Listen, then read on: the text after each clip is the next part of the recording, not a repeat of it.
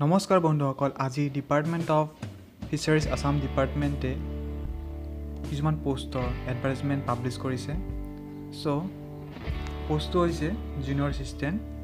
আৰু ইয়াতে এপ্লাই কৰা মোডটো হ'ল অফলাইন ইয়াতে এপ্লাই কৰাৰ কাৰণে আপোনালোকে প্ৰেছক্ৰাইব ষ্টেণ্ডাৰ্ড ফৰ্মৰ জৰিয়তে এপ্লাই কৰিব লাগিব আৰু ইয়াত অফিচটো হৈছে office of the executive engineer department of fisheries Assam Guwahati 16 main ভৱন গোপীনাথ নগৰ এইটো হৈছে মেইন অফিচ সো ইয়াতে টোটেল পোষ্ট আছে টোটেল 4টা পোষ্ট আছে এটা post as per roaster point হিচাপে লোৱা হ'ব মানে এইটো এছটি হ'ব পাৰে এছচি হ'ব পাৰে ওবিচি এমওবিচি হ'ব পাৰে এইটো মেনশ্যন কৰি দিয়া নাই এতিয়ালৈকে এটা পোষ্ট ৰোষ্টাৰ পইণ্ট মতে লোৱা হ'ব আৰু 3টা পোষ্ট ইউআৰ মিন্স জেনেৰেল কেটেগৰীৰ কাৰণে আছে মানে আনৰিজাৰ্ভ কেটেগৰীৰ কাৰণে আছে তাত জেনেৰেল হ'ব পাৰে ওবিচি এমওবিচি সকলোবোৰ হ'ব পাৰে সো 3টা পোষ্ট আনৰিজাৰ্ভ কেটেগৰী আছে ইয়াতে সো ইয়াতে নেক্সট আপোনাৰ ইয়াতে আছে education qualification and other qualification ইয়াৰ কাৰণে কি লাগিব যে candidate must B graduate in any discipline so আপোনালোকে গ্ৰেজুৱেট হ'লে হয় যিকোনো ডিচিপ্লিনৰে নহওক কিয় আকৌ আপোনালোকৰ কম্পিউটাৰ প্ৰফিচিয়েঞ্চি চাৰ্টিফিকেট থাকিব লাগিব আৰু proficiency in computer typing both English and Assamese আপোনালোকে জানিব লাগিব আৰু ইয়াতে আপোনালোকৰ স্কেল অফ পে কিমান হ'ব ইয়াতে আপোনালোকৰ ৰুপিজ 14,000 to 60,500 আৰু গ্ৰেড পে 6,200 আৰু ইয়াৰ লগতে আদাৰ এলোৱেঞ্চ এজ পাৰ ৰুল ইয়াত দিয়া আছে নেক্সট ইয়াতে কিছুমান টাৰ্মছ এণ্ড কণ্ডিশ্যন দিয়া আছে প্ৰথমটো হৈছে যে আপোনালোকে ইণ্ডিয়ান চিটিজেন হ'ব লাগিব এইটো হ'ল নেক্সট হৈছে যে আপোনালোকৰ নামটো এমপ্লয়মেণ্ট এক্সচেঞ্জত অন্তৰ্ভুক্ত থাকিব লাগিব ৰেজিষ্টাৰ থাকিব লাগিব আৰু সেই ৰেজিষ্ট্ৰেশ্যন নাম্বাৰ আৰু ডেটটো আপোনালোকে এপ্লিকেশ্যন ফৰ্মত মেনশ্যন কৰিব লাগিব যেতিয়া আপোনালোকে এপ্লিকেশ্যন ফৰ্মখন ফিল আপ কৰে তেতিয়া আৰু ইয়াতে কোৱা হৈছে 3 নম্বৰ পইণ্টত যে আপোনালোকে ষ্টেট অফিচিয়েল লেংগুৱেজ মানে এছামিজ লেংগুৱেজটোৰ ৱেল ভাৰ্ছ হ'ব লাগিব মানে ভালকৈ জানিব লাগিব নেক্সট আৰু ইয়াতে নেক্সট পইণ্টত কোৱা হৈছে যে যিবোৰে অলৰেডি ছাৰ্ভিচ কৰি আছে সেইবোৰে যদি এই পোষ্টত এপ্লাই কৰিব বিচাৰে তেতিয়াহ'লে প্ৰপাৰ চেনেলৰ থ্ৰুদি এপ্লাই কৰিব লাগিব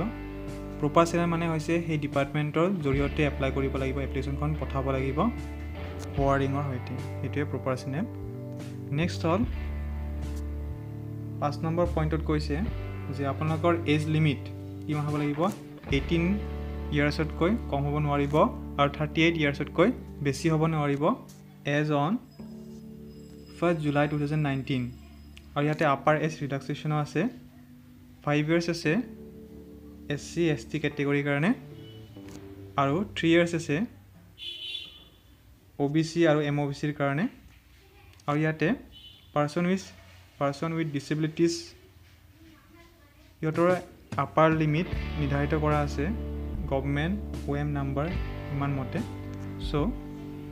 নেক্সট পইণ্টটো হৈছে যে ইয়াতে কোৱা হৈছে যে এপ্লিকেশ্যন ফিজ ইয়াৰ কাৰণে নালাগে নটিফিকেশ্যন নম্বৰ ইমান মতে ইয়াত প্ৰয়োজন নাই এপ্লিকেশ্যন ফিজ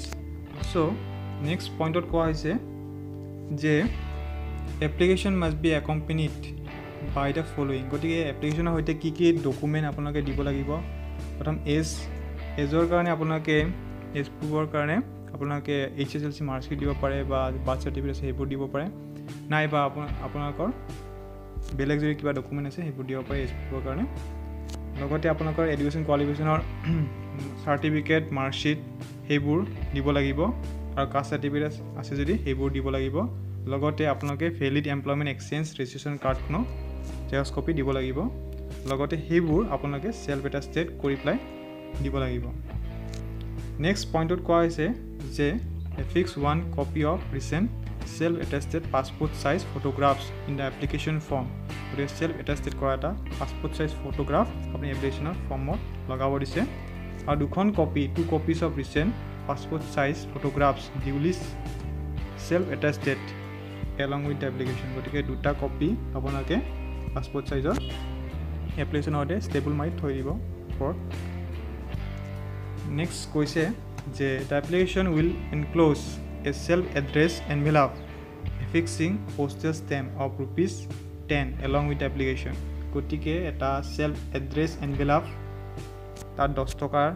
এনভেলপৰ ওপৰত 10 টকাৰ এটা পোষ্টেজ ষ্টেম্প লগাব আৰু সেইটো এপ্লিকেশ্যনৰ সৈতে যেতিয়া ফৰ্মখনৰ সৈতে ষ্টেবল মাৰি পেলাই তাত দি দিব কাৰণ সেইখনে আপোনালোকৰ কল লেটাৰখন তাত পঠাব সেইটো কাৰণে বিচাৰিছে সো নেক্সট কি ইয়াত কোৱা হৈছে নম্বৰ পইণ্টত কৈছে যে লাষ্ট ডেট কি আছে যে last date of receive of application 23rd August 2019 আৰু তাৰ পিছত যদি কোনোবাই এপ্লিকেশ্যন সাবমিট কৰে তেতিয়া সেইবোৰ লোৱা নহ'ব একচেপ্ট কৰা নহ'ব নেক্সট ইয়াত কৈছে এই পইণ্টটোত যে application should be submitted to the office of the executive engineer department of fisheries Assam Guwahati mean Bhawan post office Gopinath Nagar pin 781016 গতিকে এইখিনি এড্ৰেছ আপোনালোকে এখন ডাঙৰ এনভেলপৰ ওপৰত এইটো লিখি লৈ পেলাই আপুনি ক'ৰ পৰা আপুনি য'ৰ পৰা পঠাইছে গতিকে সেইটো আপুনি ফৰ্ম লিখি পেলাই